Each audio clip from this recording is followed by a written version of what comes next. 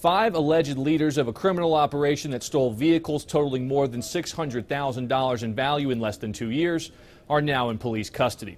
The Denver District Attorney's Office announced Monday that a grand jury returned a 99-count indictment against 19 people accused of taking part in the operation. The 5 leaders have a felony organized crime charge on top of the other charges for motor vehicle theft, burglary, and identity theft. According to a news release, the operation, dubbed car hopping, obtained the stolen property primarily through burglarizing secured residential parking garages attached to apartments, condominiums, and business complexes. If they found a key, they allegedly stole the car. Matt Yurus, covering Colorado First.